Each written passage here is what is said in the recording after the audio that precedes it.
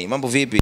Poa. Mzima. Mzima kabisa. Mimi nataka nijue connection ambayo ilotokea ukasaini pale Sony ilikuwaje? Yes, nilikutana na Seven Mosha, and pretty much that's where the connection came. She's representing East Africa, Sony Music Africa, na tukaanza mazungumzo, and yeah, boom, Sony deal. Yes. Umefika kazi ya kwanza imetoka, umeonaje hiyo kazi wa Sony? Unaiona wapi future yako kwenye muziki zaidi? Yeah, I think naweza kusema tu napenda sana walivyo professional. Obviously Sony ni record label ambayo imekuwa around the music game kwa miaka mingi sana, and they have the experience I think that I needed. You know, wana team kubwa sana ya watu ambao wanaelewa muziki na game ya muziki na industry ya muziki.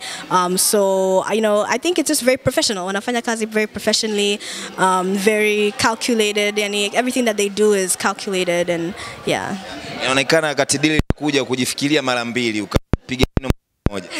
No, hapana, actually it's funny kwa sababu deal ilipokuja nilikuwa na deal nyingi sana kutoka labels tofauti. Kwa hiyo nikakaa chini na familia yangu, na pia na Seven akanielewesha, you know, how Sony works and all of that stuff. Nikaona tu kwamba Sony is the team that as a label I would love to be signed to, you know. So yeah, it was tulianza mazungumzo na Sony November, na tukasign this year in around January. Kwa hiyo it took a really long time, you know, but I think I made the right decision.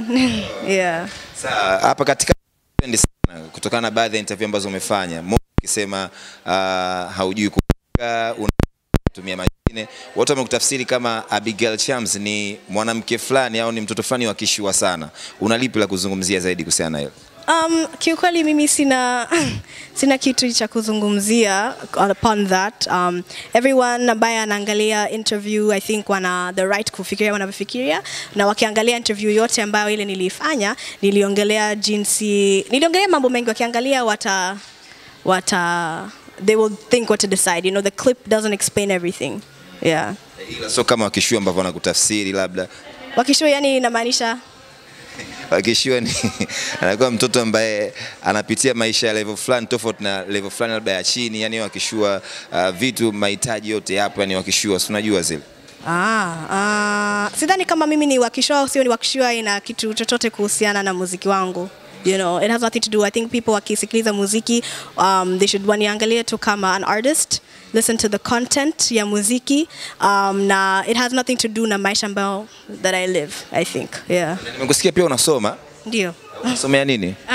Business and finance, biashara. Yeah. Kwa siku moja tuone unachokisomea utakuja ukifanyia kazi ukiachia mbali na muziki. Ndio kabisa, na ninaamini kwamba ndani ya muziki pia biashara and finance it has a huge part to play, na part kubwa sana ya kuplay kwenye muziki yangu pia. So just being able to understand that aspect pia, na taweza pia kuwa naelewa ya jinsi ya kumanage biashara zangu pia kama mwanamuziki.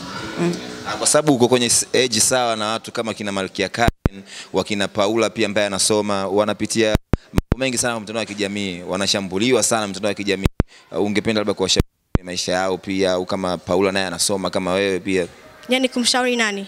Paula, Karen. Yeah, hawa ni watu ambao naongea nao.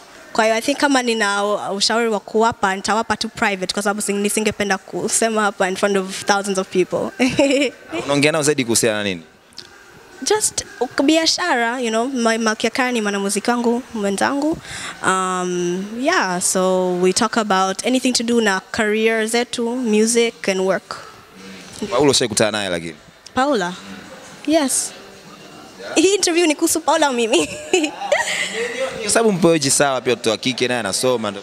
Yeah, ndio nimeshawahi. Yeah. Baada ya ngoma yako hii mpya tutegemee kuona wapi zaidi? I think watu tu I don't know, stay tuned, you know, kuna EP ambayo inakuja. Yeah, watu wakae tu on my socials, kwenye YouTube yangu wa subscribe, there's a lot coming. Yeah, that's it. I wish you all the best. Thank you so much. Thank